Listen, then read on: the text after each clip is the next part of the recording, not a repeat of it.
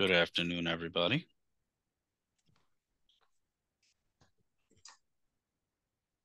Good afternoon.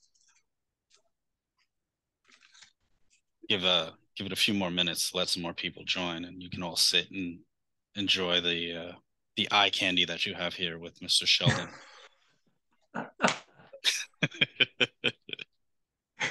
Uh, yeah, he's got a point. How you doing, Maria? Mike? Ain't too bad yourself there, David.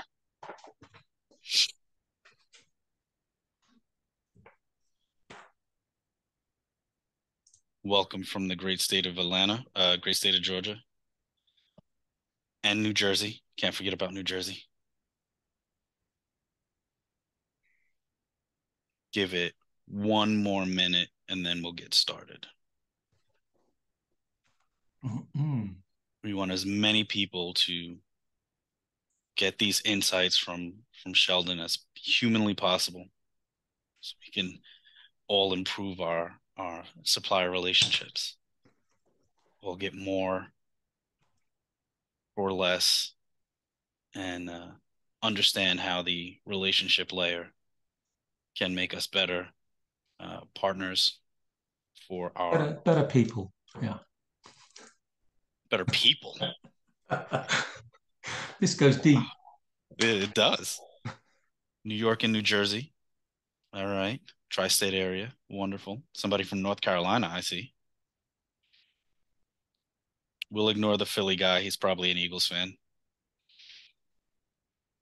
Hello, Houston. Oh, can we kick Craig out? We don't want any Eagles Hmm. fans here. Just kidding. Just kidding. All right. We're at 19. Let's see if we can get one more before we start.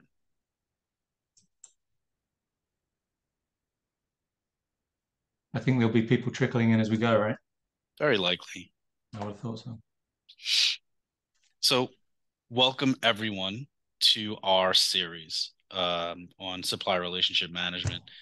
On behalf of ISM New Jersey and myself and the board of directors, we want to welcome you to Calling All Relationships, where we talk about and we try to define and build your knowledge, my knowledge, all of our knowledge with wonderful speaker Sheldon Mydat. He's the CEO of Suppeco.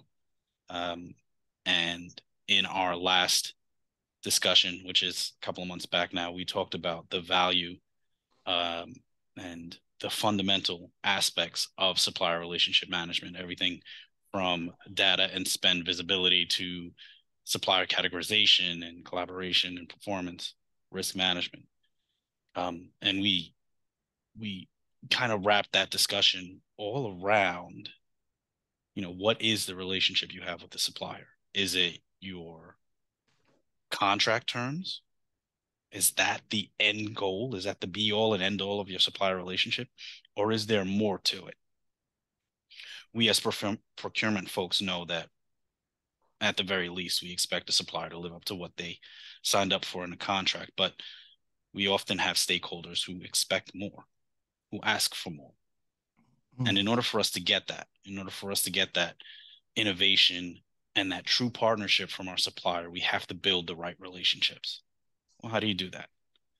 Sheldon is going to talk to us about the relationship layer that he and his organization and the platform that they've created help to define, and how we can use that platform for real world applications and some of the results that he's seen in his work.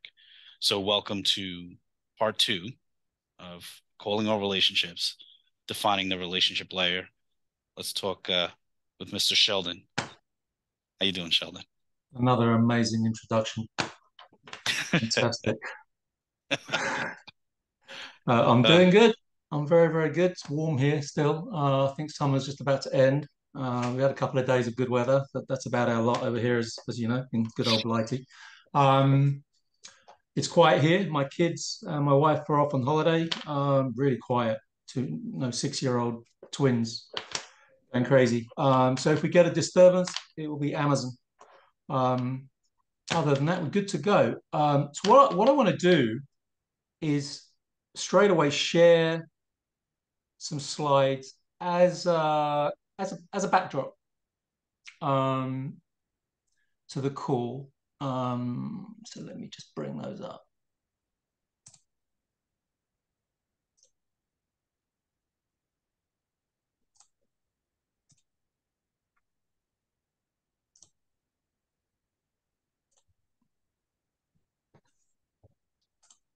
Can you see my slides, guys? David? Yes. Okay, perfect. So um, just as a backdrop to our conversation, here we are, series 2, defining the relationship layer. What is the relationship layer? We're going to go into that in some detail. This isn't about demoing the digital platform.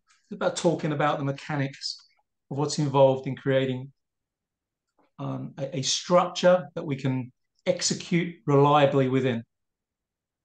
So relationships are like any relationships. If they don't have boundaries and they don't have structures, they become dysfunctional. They are absolutely no different to our personal relationships. So all this started, just going back a bit, all this started early 80s. Peter Kraujik, McKinsey consultant, um, wrote a really well-known piece in Harvard Business Review that talked about the steps that we need to take to become more proactive in managing our suppliers. Now, I mean, it says up here supply relationship management. Um, and you know, at the first glance, this is what managing your suppliers is about.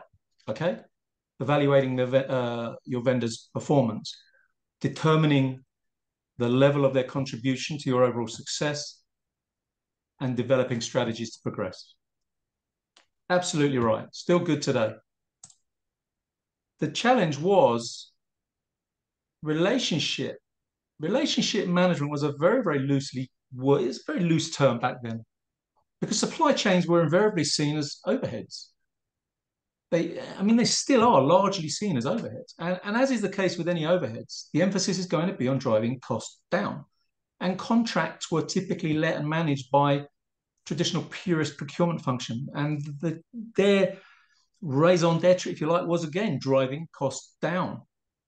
I And mean, sorry to interrupt, but I can't fathom in 1983 what it would look like to manage a complex supply chain, right? So you think about the supply chain that we have right now, right? Mhm. It's one supplier that supplies one thing, and then he's got 10 suppliers that supply another thing to him, and then there's 10 other suppliers.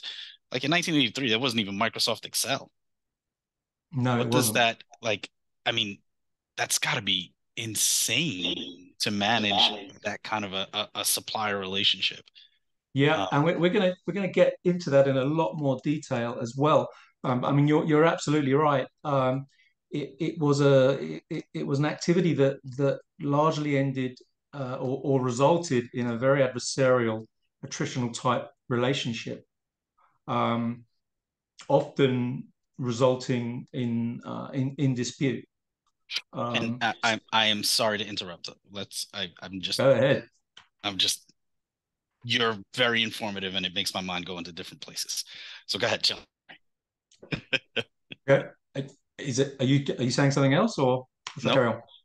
Okay, please. cool. You carry you interrupt whenever you want because it's all good stuff. Okay, so early attempts at driving implementing SRM failed. Okay, almost without exception, they failed. Okay, because there was no structure to it. Everything was very cost driven. You've got these two big kind of protagonists, procurement, spend management, and the overhead. That was the supply chain.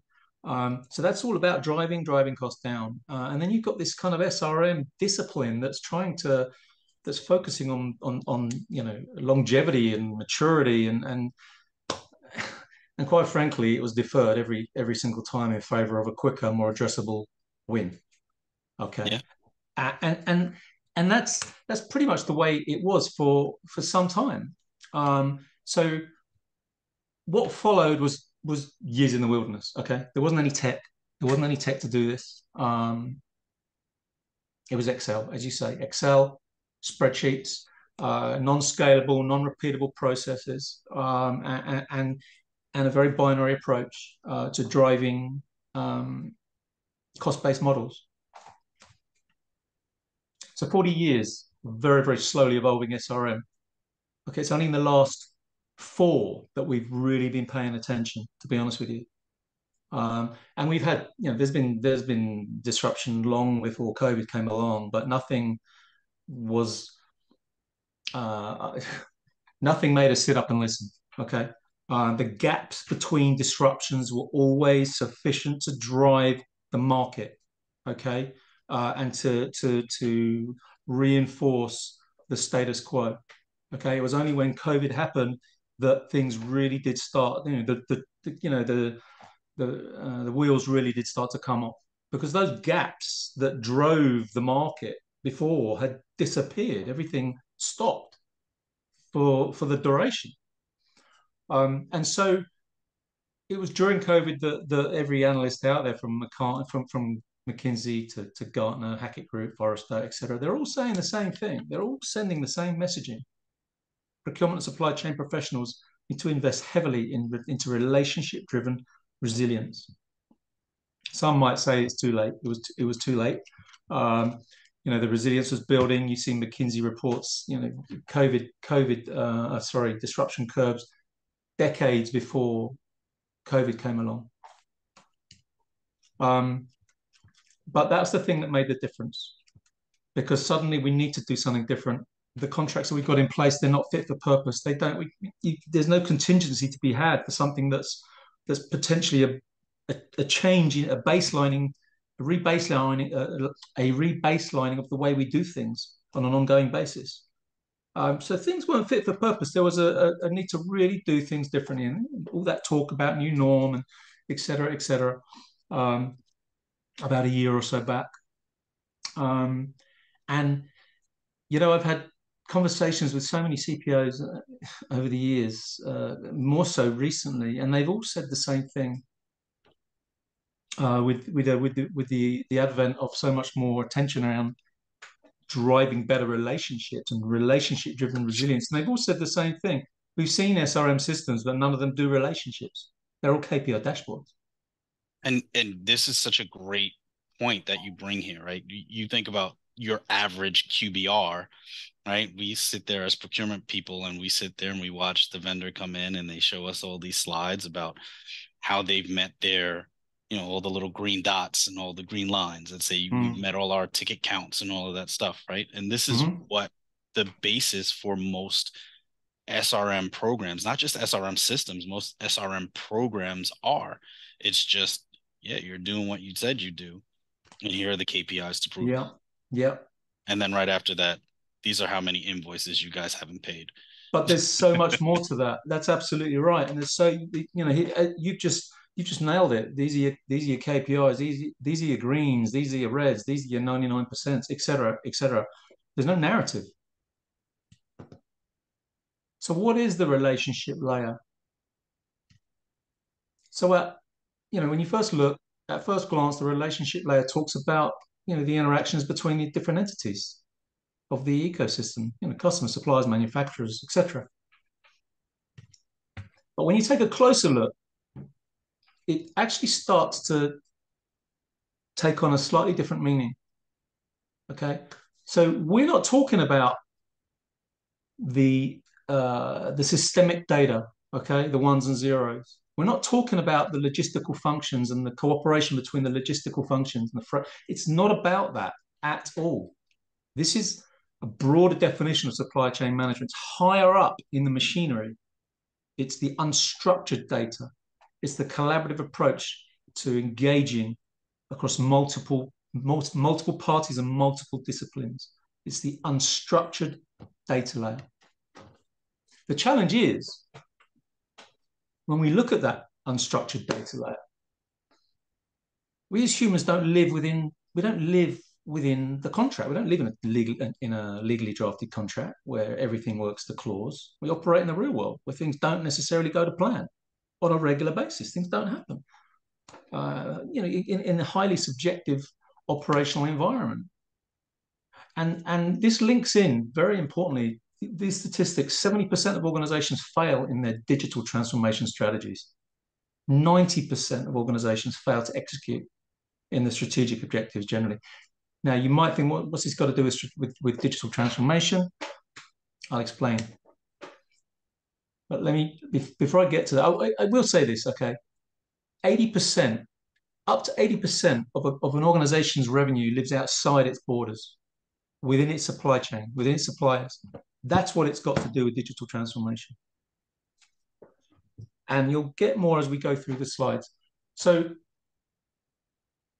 the challenge is, okay, the problems with digital transformation, with executing on objectives, and that's where it ties into the relationship layer, by the way, the execution of objectives, okay? The problems aren't rooted down in the systemic data. They're not rooted down into the cooperating logistical functions. Big challenges, but not insurmountable. The problems, the root, as it says down here, they live higher up in the non-systemic holy grail, if you like, of the unstructured data layer, where the people are. So, I mean, I think the example of a digital transformation is a good one, right? It's a highly complex, multifunction, inclusive set of activities that don't exist in silos, right? You need people from finance and legal and procurement and tech and all of this. All these people have to get together, right? Yeah. And they fail so often because that complex kind of ecosystem is not able to, right? They're not able to reach alignment and agree roles and responsibilities, et cetera, et cetera. So exactly as it says there, what are the most challenging issues in digital transformation? Where are they rooted? Reaching alignment, agreeing roles and responsibilities, agreeing which battles, culture, mapping priorities, drivers, unifying autonomy, timing, deadlines, budget, agreeing what to measure, translation, different languages, ability to course correct, siloed thinking, change of version, all these different things. And where do they all sit? Within the relationship layer. So how do we take this wide and varied group of people and realign it so that we have a meaningful relationship layer, right? So if you think about it, when we working as procurement folks, we're sometimes the hub of this wheel. We're the liaison with finance, we're the liaison with legal, we're the liaison with tech, right? How do we build a meaningful relationship layer with us as the center? So procurement are often the facilitators or the liaisons, because they let the contracts. They're involved in sometimes more or less degrees beyond that. But I think procurement are very clear now that they need to have a more active role in facilitating relationships. These contracts are not there. The contracts that we have with our supply chain partners, suppliers, they're not there to service procurement. They're there to service the business. That's procurement they're almost the custodians and the facilitators. But the very value of those contracts bring, the reason they're there is to service the business. So it's very, very important to create a relationship layer that encompasses the entire community or different communities around the ecosystem. And that's not just customer side, that's supplier side, of course, because as I've said, 80% of revenue generated outside our borders means that we have to bring everybody together into the same page. A meaningful kind of execution. Look, I'm not going to run through every single one of these now. This deck is to be shared as well, if anybody wants a copy, by the way. So let's talk about the elements that there we go of building a relationship, right? We're starting our SRM program from scratch. Yeah. hypothetically, right? We've lived as procurement people, as the hub of that Yeah. spoke, but we want to make this a more, not necessarily formal, but a more effective relationship thing. What are the elements that we need to put together and Right, so start collecting? we're starting to build the picture now. Okay, we've gone through the history, we've come through into a period where it's recognized that relationships are not just a nice to have; they are an existential component of these business engagements. Okay, so what does that mean in reality? Because these engagements are often very big engagements, and the way things are nowadays with global non-stop operations, as you'll see in this deck, they can't be done without technology. Okay, so we need to look at how to break down what are the components, the elements of the relationship layer. So the relationship layer is, we've named it 4 pillars. Okay, and we think that it follows quite a logical process. Okay, so we say that it doesn't matter what you're buying or what you're selling or how much of it or where it's from or to, they can be split into 4 main categories or pillars of engagement. And this is what they look like. So the first one is called the relationship lens. Okay, so this typically focuses on the qualities that you can see: commitment, communication, trust, flexibility, alignment, objective setting, for example. So then you have the commercial lens, typically focuses on your commercial, financial, maybe procurement activity, reduction TCO, different activities, aspects of invoicing, efficiency, as you mentioned earlier on, as well, and spend management. And these are just examples, okay? The project lens or pillar focuses on quality, environmental standards, product process quality, security products. And I'll give some examples of how these are used as well. And the service lens focuses on different aspects of project and service delivery, efficiency, lifecycle, SLA compliance, performance management. And this is a sample of one of these. So this is what it looks like. These are the 4 pillars at the top. These are the examples that I just gave, and you can create as many of these as you want, depending on the type of relationship. So each of your suppliers will have a different nuance to it or a different set of circumstances. This is one that's been used in the construction industry, and you can see that there are a number of different headings that have been created. We'll say at this point that every single one of this is what we call a control panel, but in the relationship layer, where you can create as many of these headings as you want.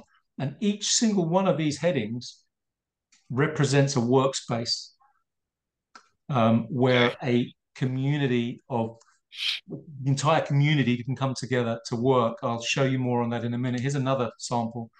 This one's related to COVID impact. So this was actually used to. So let's I mean, because COVID is still fresh in everybody's mind, let's take this back to a real world example, right? Yeah. Hypothetical situation. We've got your idea of these 4 pillars, right? And I'm engaging one of my managed service providers, right? I want to understand the relationship. I want to understand the commercial. I want to understand all the projects that they're involved with across my organization, and what kind of services, what's their collaboration posture like, what do they look like for us? Do you have a real world example, like a use case that you can share with us? Like, how did this, from start to finish, how did you build this out? Not Well, necessarily this uh, particular sample was actually based on a real world example for one of our customers and a service desk that they operated, which was struck very heavily by COVID, because the call centers, both 2 national call centers, both um, had cases of COVID and had to close overnight, okay. with the entire workforce having to be sent home to work because the call center needed to keep operating. It was a national call center. Um, and so there were a number of different You see work from home governance impacts down here. So in the service pillar, hardware reports, because there was a need to get hardware and software set up and get it approved double time. Okay, um, so you'll see a number of different examples. So these were work areas that were set up, and within each one of them, there were different leadership teams. There were different KPI metrics and barometers that were set up so they could actually measure and keep track of progress within each one of these different areas. So over in here, I think you can see client service impacts 1 and 2. This refers to different regions, 1 and 2, different impacts to region 3 and 4. So business failure mitigation plans, the whole range of different, because obviously COVID had such a huge effect on our businesses because they had to shut. And if they didn't shut, they had to be moved off campus entirely into the safety of our own homes. And obviously, we saw how much digital transformation took place in the space of months. They were saying that 6 or 7 years worth of digital transformation took place in the space of 2 months.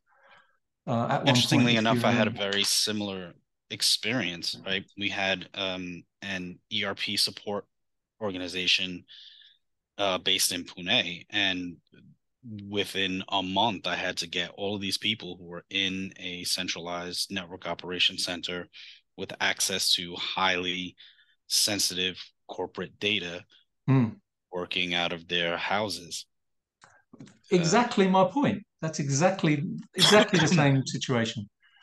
And it was a third party, and I didn't have a dedicated SRM program in place. So the relationship layer was defined and lived strictly based off of our statement of work and our contract. Yes. So rather than finding myself in a position with a partner who was amicable and easy to deal with, they were challenged by us, and we were pushing them to get a result. So, quick question for you. Question for you. So, that contract, that statement of work, did it have provision? Did the contract have provision for having to send a workforce home to work? Absolutely not. I was paying for butts and Yeah. seats in an operation center, which I was also paying for space for. Yeah. So now I had to take that and translate that to ensure that these people had adequate internet at their house to be available during their work hours. Yeah.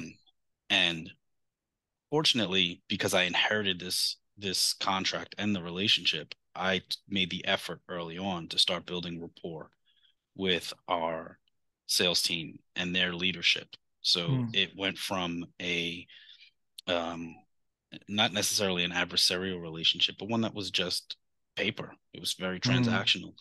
And we were working towards building a much more strategic relationship. So they had long-term plans, they had roadmaps, they had access to key stakeholders because of my interaction and integration into the relationship.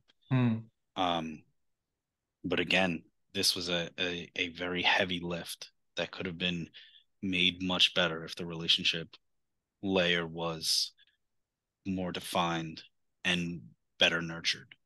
So interestingly, so the snippet that you're looking at on the screen is only a snippet of the entire environment that was created. And as I said, there was no contract in place. Well, there was a contract, but it just didn't cover the reality at all. And it was a complete rebaselining exercise. It was more than contingency. So they fell back on the relationship layer within the platform to create guidelines, to create swim lanes and guidelines, because they had nothing else to use. Just a quick show of hands. Um, how many of you guys had similar situations during COVID? Just quickly raise your hand. Either data centers, contract manufacturers, or uh, uh, call centers, customer service centers that you had to quickly adjust or pivot your digital strategies to to accommodate? Just show of hands, reaction. Give me an emoji in the chat, something.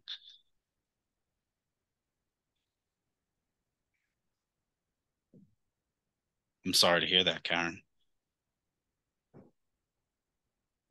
It's also fair to say that a lot of organizations carried on with the COVID excuse, call it an excuse, the COVID explanation for why their services were, why they were seeking SLA lets, etc., long after the immediate bow wave of COVID. Wow. Do you see what I mean by that? So a lot of companies, you call up a call center and you get the emergency messaging to tell you that their services are uh, obviously running on a skeleton service or something like that, and that continued for way long after COVID had the main part of COVID had relented. But yeah, so anyway, just getting back on track. So in terms of digital transformation and SRM, this is the statistic that we were talking about, and absolutely this includes SRM as a part of digital transformation. How could it not be? Just look at your typical non-stop operation. This is what they look like. This is what we're dealing with. One territory wakes up, another goes to sleep. Globally distributed teams, more now than ever, obviously, although there's some change going on there, as we know. Remote functions, multiple service lines, multiple operations, time zones, languages. And that's just the customer. Now overlay the supplier ecosystem and all its interactions. It's a hell of a thing. So with the relationship layer, which will all become very clear on a demo, to be honest with you, or a tour of the platform, which I know we're not doing today, you'll see how the whole thing comes to life, because it really is quite a thing to bring the relationship layer to life, and to enable so much real-time, truly collaborative activity, and automated response. It just lights up. I mean, David, you've seen it anyway. Mm-hmm. It's Living it in real life is often a challenge, right? We talk about, like, I love this concept of the four pillars, right? The way that you look at your supplier relationship is not just the document that you live at, because your supplier is supposed to be your partner, right? Your partner is supposed to make you better at what you do, and your supplier is your supplier because you think they have this capability to do everything that you've contracted them for, but you also expect them to have the knowledge and the experience to take your process, your function, to the next level.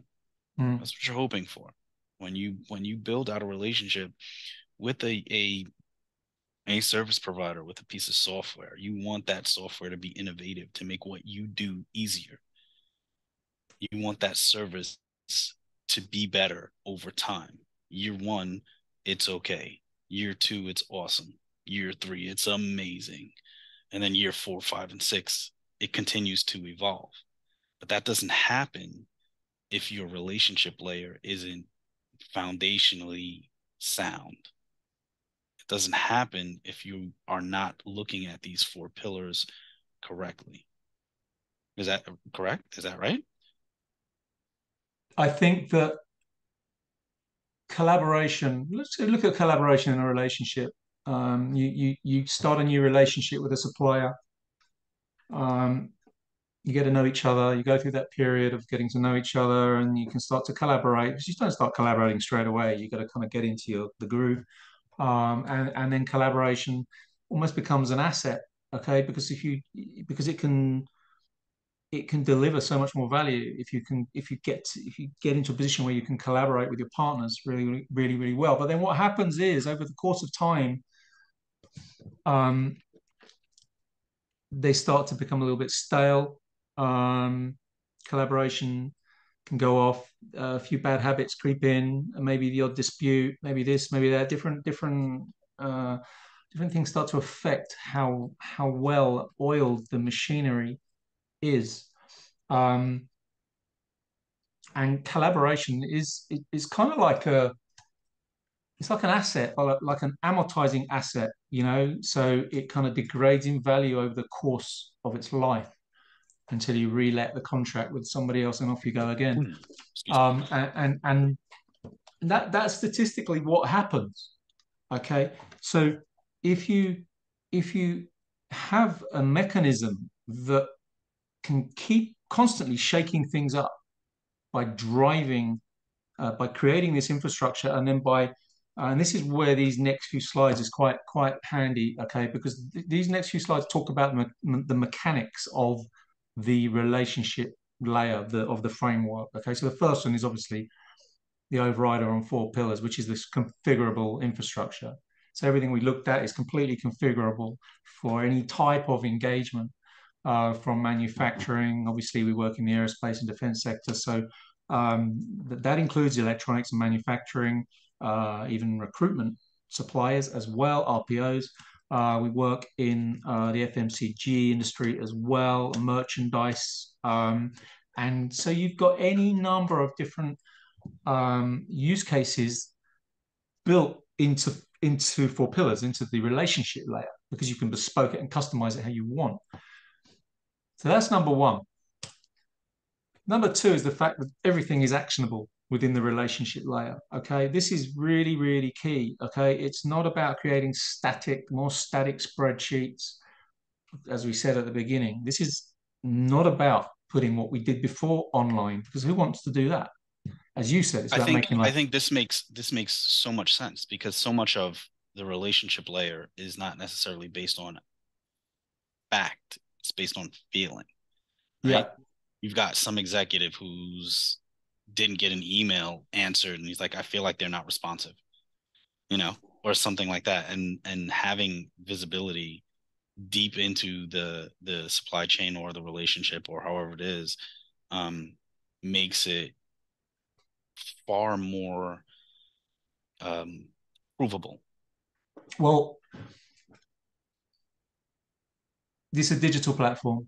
Okay, you can do things in an actionable way if you're not taking advantage of what digitalization gives you. Then you're missing an opportunity, because just on this one alone, I mean, McKinsey did a study that showed that digital platforms such as ours can drive an additional 3 to 10% incrementally on an annual basis, just by radically reducing time to action and time on task, because you can push all of this activity out within the relationship layer by creating these workspaces as you wish, and bringing in your teams and pushing the data out in real time, driving those responses. It's completely vacating the legacy governance regime, the old way of doing things.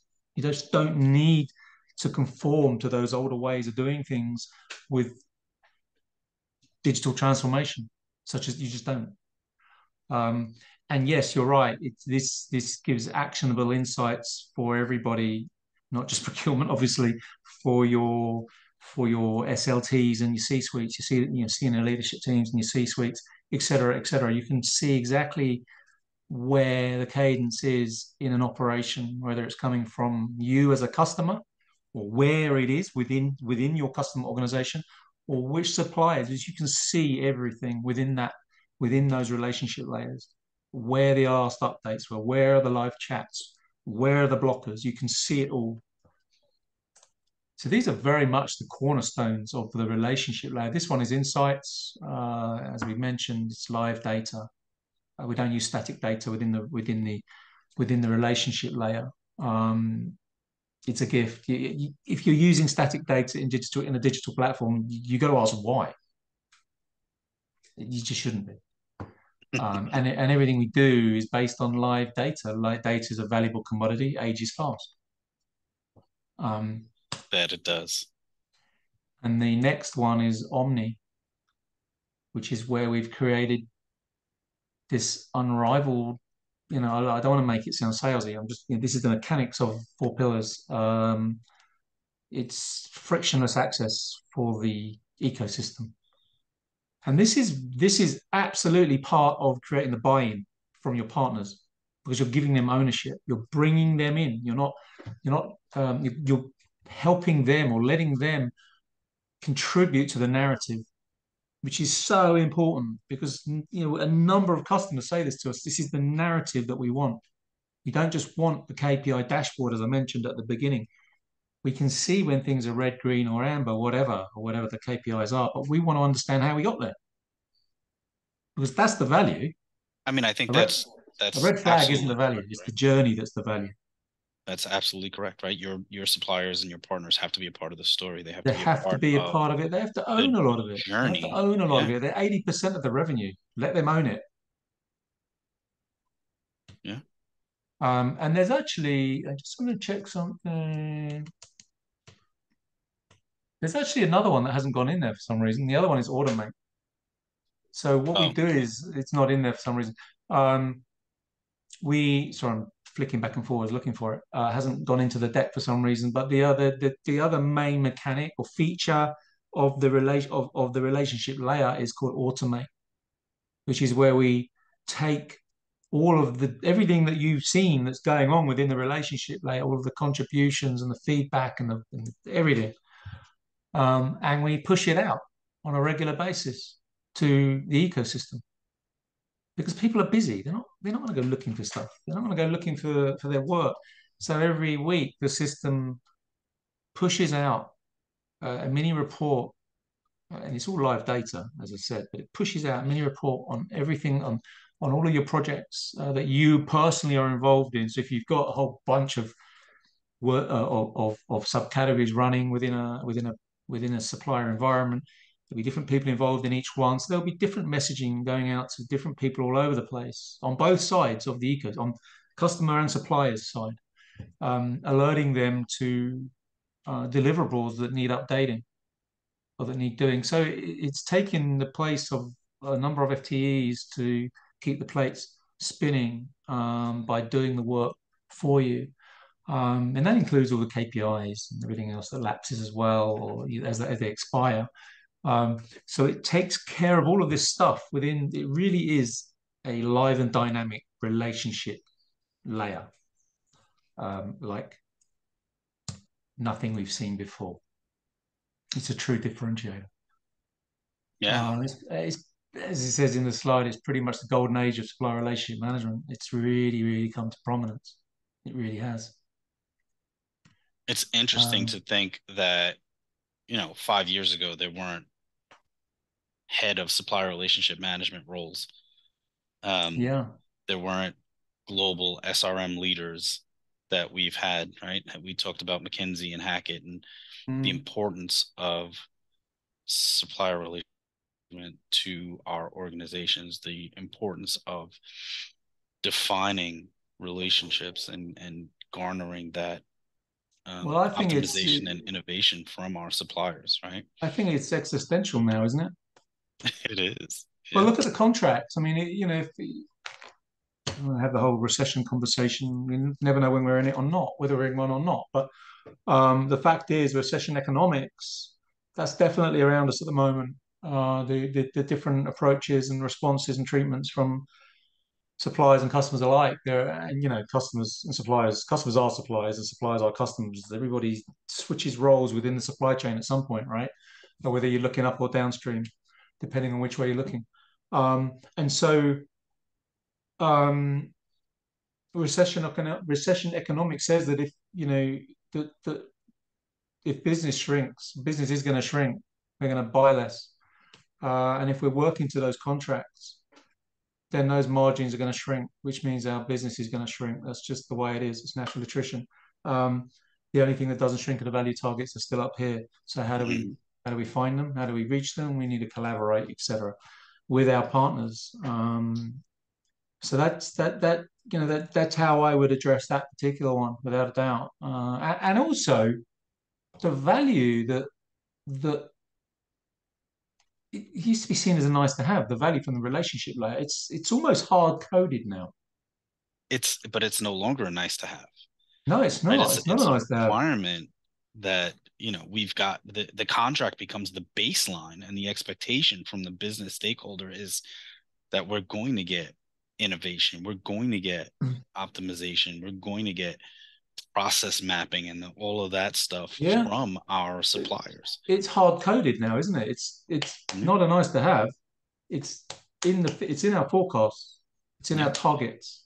yeah. That's what we need to make um, in order to keep the lights on, in order to survive, in order to compete.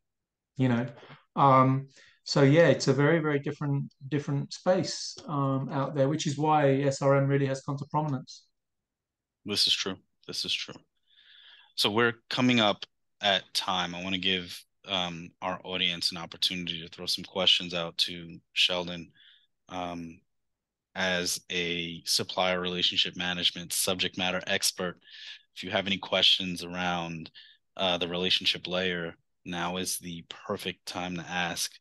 Um, Sheldon is very knowledgeable. I've had many conversations with him about personal relationships and supplier relationships. And um, yes, thank you, Kathy. I was just going to say that October 26th is going to be part three of this series around calling all relationships. It's good relationship governance. How do you maintain that cadence and build a great relationship with your suppliers?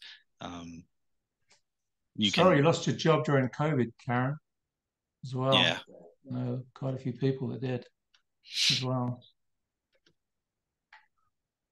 Um, so if we don't have any questions, Sheldon, do you have any final thoughts that you'd like to uh, to send out to our attendees here?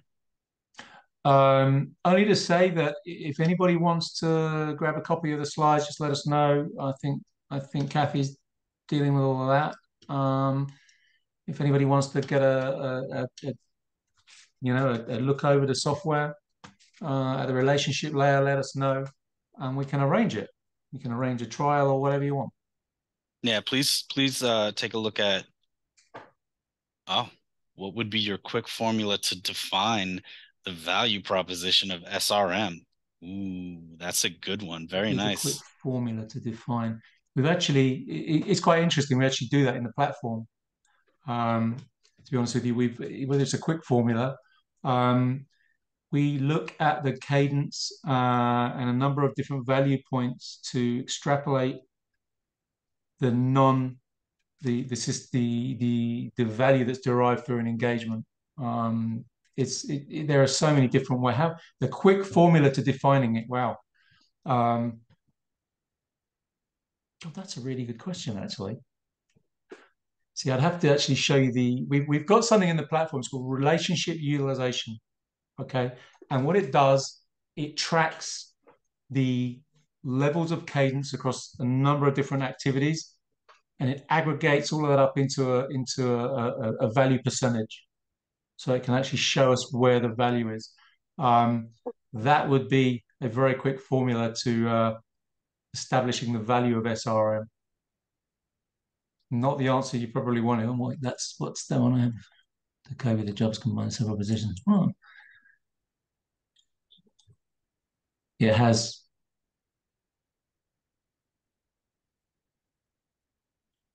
Thank you so much, Maria. That's a great that was a great comment. I appreciate it so much. Absolutely. Thank you. Craig, we don't know if we want you Philadelphia Eagles fans at the next session. I'm sorry. I don't know.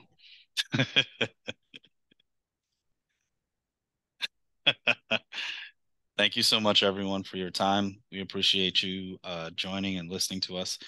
Look forward to seeing you on October 26th. And Craig, we absolutely want you at the next and all of our sessions. Absolutely. Be there. Cheers, Craig. Cheers, David. Thanks, everybody. Cheers. Thanks, guys. Thanks, Speak to you everyone. soon.